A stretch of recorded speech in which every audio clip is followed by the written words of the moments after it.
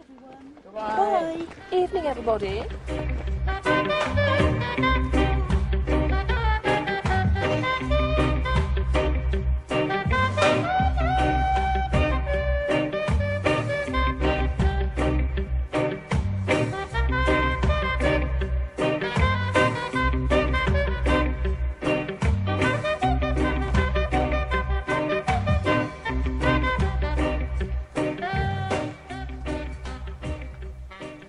Although today it's taken for granted that every office has a fax machine, only a few years ago it was almost unknown.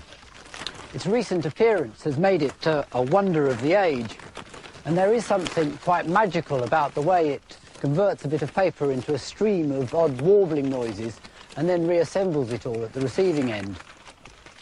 But although it seems quite magical, the basic way it works is actually surprisingly simple.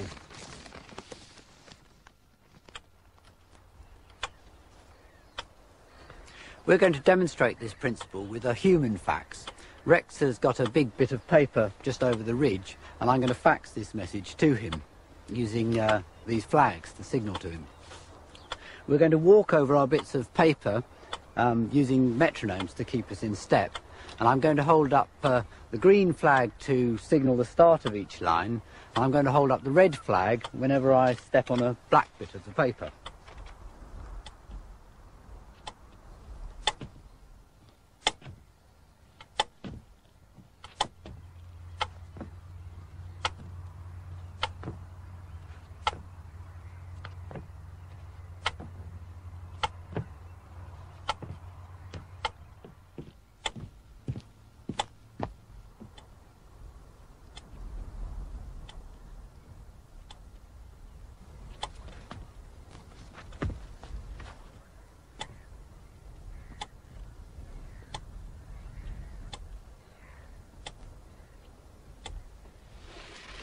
What's happening inside a real fax machine is surprisingly similar.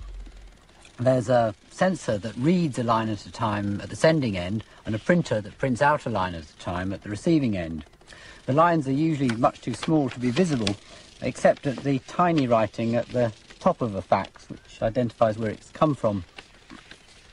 Of course, there's a mass of electronics underneath that converts the lines to sounds that can travel over the telephone. But the basic idea is exactly the same as our human fax. It's so simple, it was first patented 150 years ago, long before the era of electronics, and over 30 years before the invention of the phone.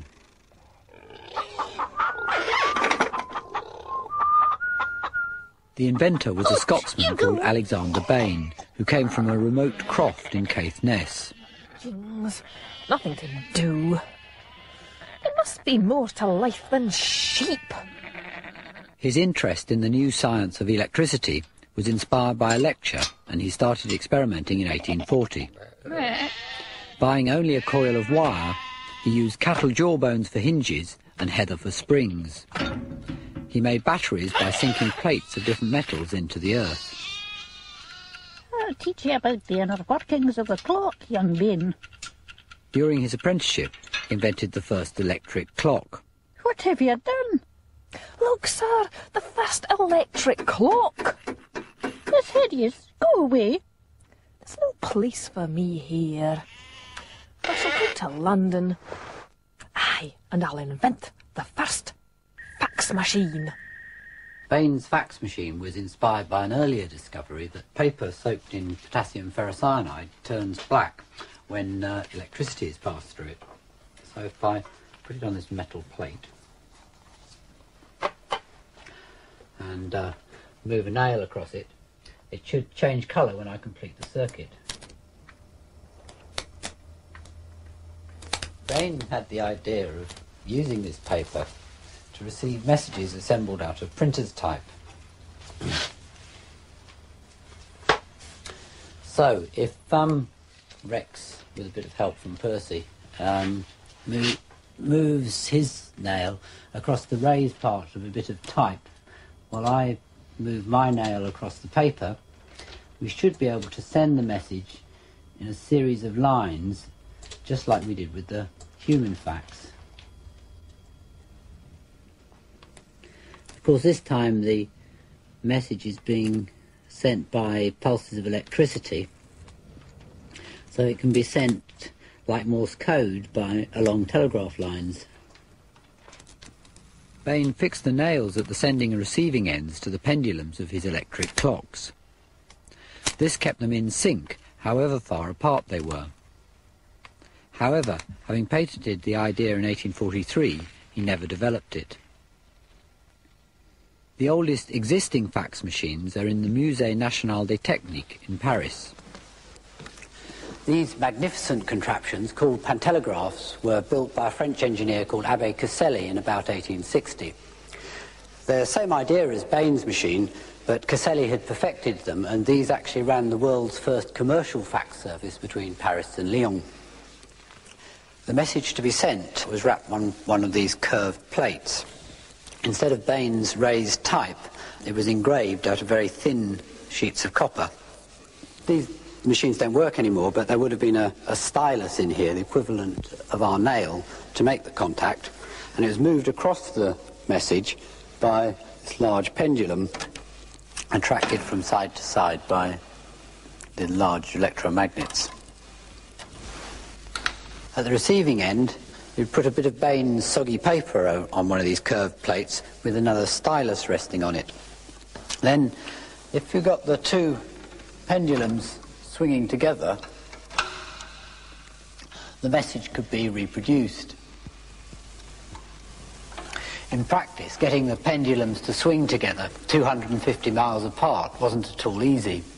They had to have a separate clockwork chronometer at each end to get them in sync before the message could be sent. The definition the pantelegraph achieved is really quite extraordinary.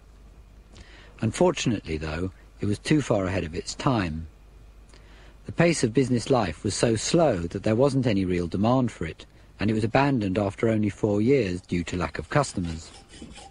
The thing that revived interest in fax machines after Caselli's failures was the discovery of how many electrical materials were sensitive to light. In fact, this is quite a common phenomenon, and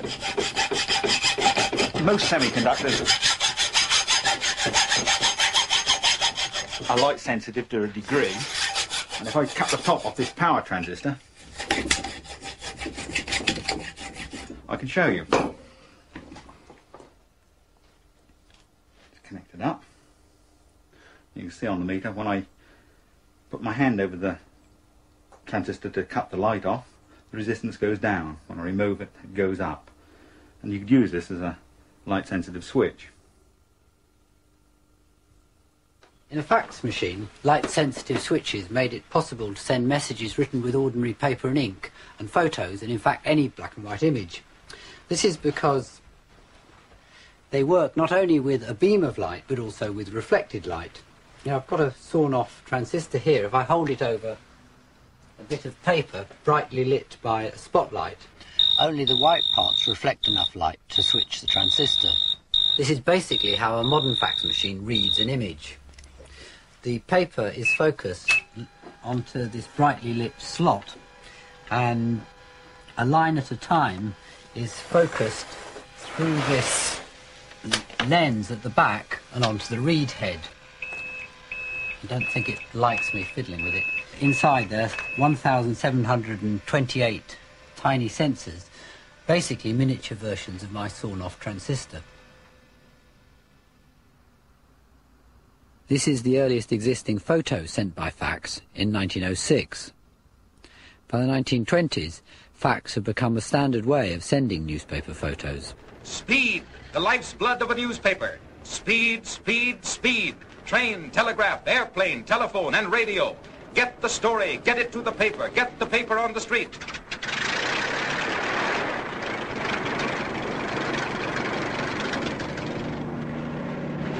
Every available development of science and engineering has been utilized to get the story to the reader in the shortest possible time.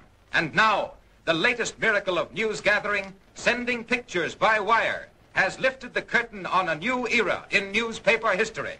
It is only a matter of minutes after a news event has occurred before newspapers all over the country are carrying pictures that tell the story more graphically and completely than the printed word by simply picking up a telephone and calling the paper. Most of these machines work by wrapping the picture around a drum and then moving a single sensor slowly along it. This model shows the basic idea. The page transformed into a string of black and white bits and then all recombined at the receiving end.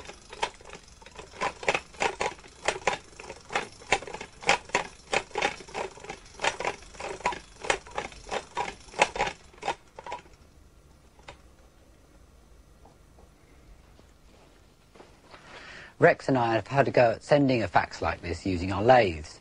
I'm going to send this message to Rex. This is my light sensitive switch, the sensor. I'm going to put that in the lathe here. Clamp it in. Now I've connected it up to this little sounder so that it'll squeak whenever it passes over a black bit of the message. This is a soggy paper, like we used over at Tim's workshop. Now I'll put this paper around a drum on my lathe, and this piece of wire represents the nail we used. Now this little sensor, this microphone, I'll put on the loudspeaker of the telephone, and when it picks up the bleeps from Tim's sender unit on his lathe, it will leave a mark, it will go through here, leave a mark on the paper by a sound-sensitive switch, and the same thing as if I shout into it. If I start the lathe up, hang on. If I start the lathe up, and you'll actually see it. The little light will come on if I shout, "Hello!" You can actually see the smoke coming off the paper where the current's going through. "Hello! 1, 2, 3. 1, 2, 3. Switch off again. And then you can actually see the black marks left by my voice. Anything coming through yet, Tim? Tim? Can you hear me, Tim? Yeah, I can hear you. Can you send me a sync pulse through? Yeah, I just have to tape the thing to the phone. Okay. So with the microphone and my sounder connected to the handsets of our phones, we should be able to fax the message. Okay, I'll tape mine on. Okay. I'll just tape that on the edge of the speaker.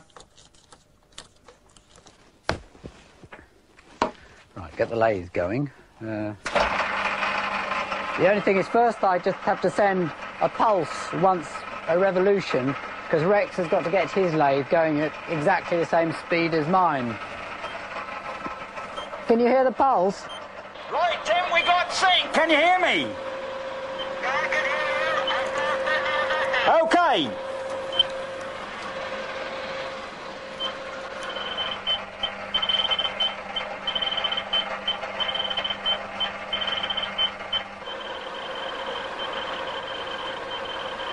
Well, it's coming through quite clearly now.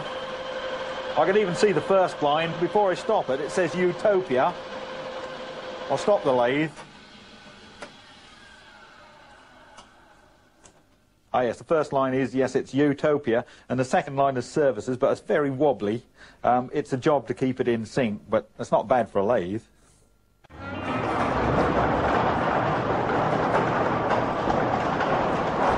This is the Met station at Hemsby, where they send up hydrogen balloons with cheap disposable instruments attached to record weather conditions in the upper atmosphere.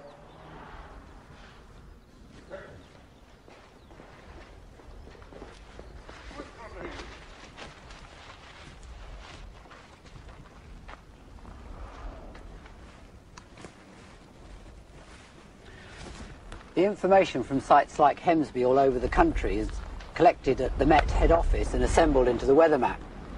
A completed map is then sent back here by fax. Although it looks quite neat and modern, the fax receiver is actually still endearingly primitive.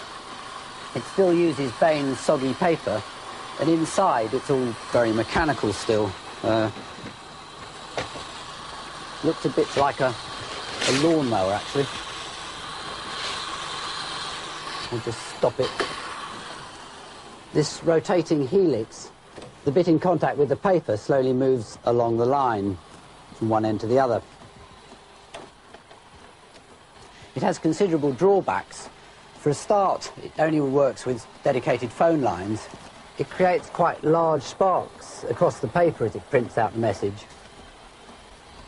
And this means that this contact strip has to be replaced every day or two. Also, the paper stops working as it dries out, and the vapour it gives off can be a health hazard. The machine's days are now numbered. They're gradually being replaced by a computer system. It is extraordinary, though, that although fax machines have had specialist uses like this for over 50 years, that they've only come into general use in the office in the last 5. Every year, more than 200 million telegrams pass through the hands. The main reason why fax machines took so long to catch on is that an alternative system for sending written messages by telephone lines had already become established, the teleprinter and telegram service. The keys are punched. The distant receiver records each letter on a moving paper tape. An operator removes the tape and gums it to the familiar yellow blanks. Bain had pioneered teleprinters after he abandoned the fax, but he got involved in furious patent battles. Mr. Bain, the court finds you did not invent any of these things. That was my patent. Why did I leave Scotland? At least I could trust my sheep. He died, bitter and penniless, in a home for incurables in 1877. You are about to witness a race between the Xerox telecopier transceiver and Speed Johnson, one of the fastest messengers in the world. They will both attempt to get a copy of this important document to a destination at the other end of the city. And they have to get it there in 4 minutes or less. Okay? On your mark. Get set. Go! Speed will be using an ordinary motorcycle. The telecopier, an ordinary telephone. By the 1960s, electronics had advanced enough to revive interest in office fax machines or telecopiers. They were very expensive, slow, and different manufacturers' machines were all incompatible with each other. The telecopier copy has just arrived, ladies and gentlemen, in exactly 3 minutes and 57 seconds. The development that really made the fax machine practical was the digital fax. This not only split the image up into lines, but into a complete grid of tiny squares. So first you have to put a grid over the image, and then decide which squares are going to be white and which squares are going to be black. That's what I've done down here. Well, now I can send this to Rex just like I did at the beginning of the programme, square by square. The only difference is that this time Rex needs an assistant, because Rex is going to have to look at what he's doing to get the paint exactly in the squares. He's got a similar grid with the squares marked out just like mine. Right. Okay. Start. Black. White. Black. White. Black. White. Black. The big advantage is that Rex should be able to reproduce exactly what I'm sending. Even if I hold my flag up at slightly the wrong moment, Rex is unlikely to fill in completely the wrong square. It's this precision that makes it possible to send digital faxes much faster without losing any quality in the reproduction. A mathematician called Huffman worked out all the possible codes for the different run lengths of black squares and white squares. And he gave the shortest codes to the most common run lengths on an ordinary typewritten letter. If I put a mask over a line of the type, hold a magnifying glass over it, you can see that there are a lot of thin black lines. These are actually each 2 squares wide. And if you look on the Huffman code, you can see, because this is very common, it has a very short code. If you look at the white spaces between the lines, you can see they're all much more variable in width. So all the white spacing have longer codes. This is the same idea as Morse code, where the vowels have shorter codes than the less common consonants. And this explains why fax machines slow down when they're scanning a complicated image like a photograph and speed up when they get to a bit of text. The familiar thermal fax paper simply works by turning black when it gets hot, which we should do in front of this fire. A small heating element can blacken a very precise area of the paper. This is basically what's inside the thermal printer of a fax machine. It's a row of 1,728 tiny heating elements, one for each digital square of a line. The only moving part is this roller that feeds the paper through the printer. This simplicity not only makes the machine very cheap, it also makes it extremely reliable. The electronics in a fax machine are complicated not only because of all the digital coding, but also because the machines have to talk to each other to start the message going. This handshake procedure is pretty complicated. Telecom Research have lent us a fax analyzer to show what's going on, but the process is actually quite closely analogous to starting a telephone conversation. So if I ring Rex now, what's this on? 525. All right. You're engaged. It's fax, I'll switch that off. You switch this off, yes. All right then. Stop. Well, stop. That's it. Okay, I'll try you again. Hello, Rex here. You'll have to speak up. Hello, Tim here. Can you understand me if I speak this fast? Waffle, waffle, waffle, waffle, waffle, waffle, Yes, I waffle, understand waffle. you. Okay, waffle, waffle, waffle, waffle, waffle, waffle, waffle, waffle, waffle, waffle, waffle, waffle, waffle, waffle, waffle. That's all I've got to say. Okay, everything understood. Bye. Bye. And that completes the handshake procedure. Although the handshake is complicated, it happens completely automatically, so the machines remain extremely simple to use. What shall I have today then? I'm sure this is why they've become so popular in the office. Mr. Jones? What are you playing at? This is an office, not a fast food emporium. Ooh. Knitting pattern? Joan? Is this for you? Oh, I've told you 100 times, don't use the fax for your hobbies. oh, sorry. Oh, really? Polly? I'm expecting a very important fax for work. I do not want the machine abused for private use. And that goes for everybody. Ooh. This is the last straw. Oh. Here you are, love. Nice cup of tea. And we've got your private fax of your very own. Happy now? Here he is. I hope I've managed to demystify these inscrutable machines a bit in this programme. I have to admit, though, I don't find the modern machines quite so appealing as the early ones. I came back from Paris so enthused by the pantelegraph that I couldn't resist having a go at trying to make one. It might not be completely practical in an office, but there is something rather hypnotic about it.